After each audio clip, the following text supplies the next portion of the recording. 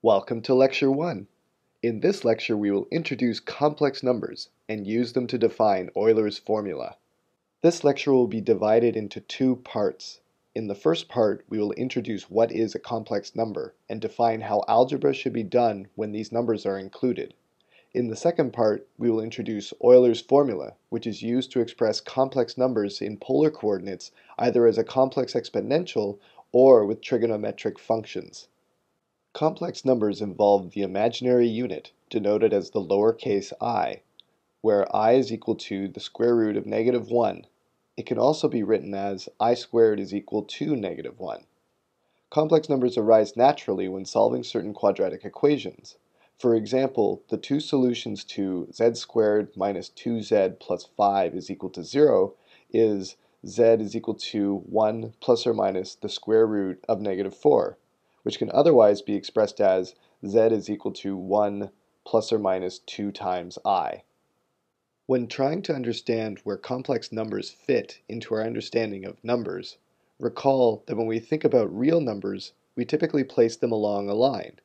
Usually this is called a number line. When we include complex numbers, this number line becomes two-dimensional, as illustrated by the figure on the right. One axis, the x-axis, is the original real number line, while the perpendicular axis, the y-axis, is the imaginary direction. Now, instead of numbers simply being along a single linear continuum, they sit on a two-dimensional plane where they are expressed as vectors.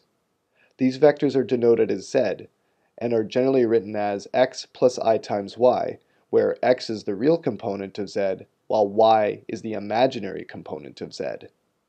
Addition and multiplication of complex numbers follow vector addition and multiplication rules. For example, if we are adding or subtracting two complex numbers, we will add or subtract their real and imaginary parts separately. For example, if z1 is equal to 2 plus 3i and z2 is equal to 1 minus 4i, then z1 minus z2 is equal to 1 plus 7i. For multiplication, we will multiply the two numbers as binomials and use the fact that I squared is equal to -1. For example, if z1 is equal to 2 minus I and z2 is equal to minus 3 plus 2i, then z1 times z2 is equal to minus 4 plus 7i. A very important quantity involving complex numbers is called the complex conjugate and is denoted as z star. The complex conjugate of an imaginary number z is formed by exchanging all instances of I with -I. For example, if a complex number z is equal to x plus I times y, then its complex conjugate z star is equal to x minus I times y. A property of the complex conjugate of a complex number is that when a complex number is multiplied by its complex conjugate, the result is a real number. For example, z times z star is equal to x plus I times y, all times x minus I times y, and that's equal to x squared plus y squared, which is a real number. The square root of a complex number times its conjugate is called the magnitude or absolute value of z, and is denoted as z inside two vertical lines. Alright, so let's do a couple of quick examples so that we can get a better grasp on how to do multiplication, addition, as well as finding complex conjugates of complex numbers. And so in this example, what we've defined is a number z1 being a complex number, and that's equal to 2 plus 3i. And we have a second complex number, z2, which is equal to 4 minus I.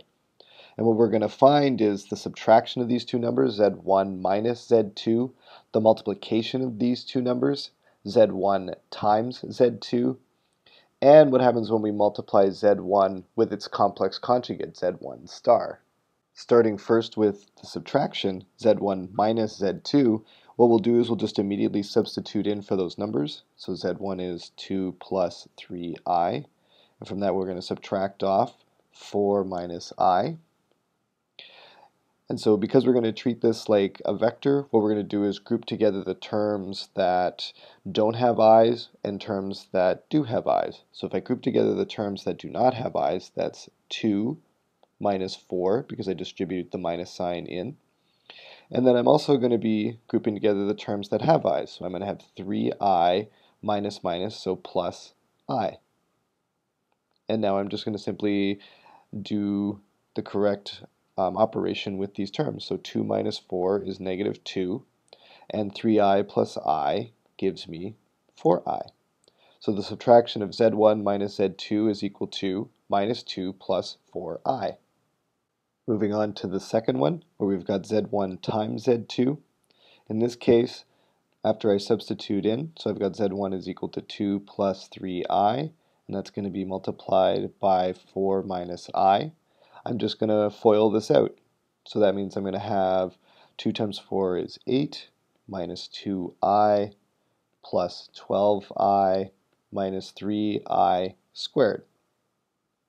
And so in this case, I can now do the subtraction with my terms that have to do with I. So I have 8 plus 10I. And over here I still have minus 3, and recall that I squared, well, that's equal to negative 1. And so instead of carrying this I squared term, I can actually just turn it back into a real number. And so because I've got minus 3 times minus 1 gives me plus 3, and I add that to 8, then my final answer is 11 plus 10I. The final example here is when we multiply Z1 by its complex conjugate Z1 star. So substituting in for Z1, I get again 2 plus 3I. And in this case, when we create a complex conjugate of some complex number, all we do is we replace any term that has I in it with negative I. And that means then that the complex conjugate of Z1 is equal to 2 minus 3I. And so again, you can see that Z1 here has plus 3I, and in the complex conjugate term, I've just flipped the sign and I've just made it minus 3I. But now all I do is I just do the same multiplication type operation that I just did a second ago. So I'm going to have 4 minus 6I plus 6I minus 9I squared. And so we can see right away that I have plus 6I and minus 6I, and so those two terms cancel each other out. And what that means, then I'm left with 4, and here I'm going to still subtract off 9 times I squared, which I will then substitute in the minus 1 again. And I've got minus 9 times minus 1 gives me plus 9, so 4 plus 9 is 13. And you'll note here that, just like I said before during the slide, was that when I multiply a complex number by its complex conjugate, what I'm going to get in the end is a real number, meaning it doesn't have any complex part. And we can see here in the answer that there's no complex part, so there's no I term that's involved here anymore. What that means is that this thing has now become a real number.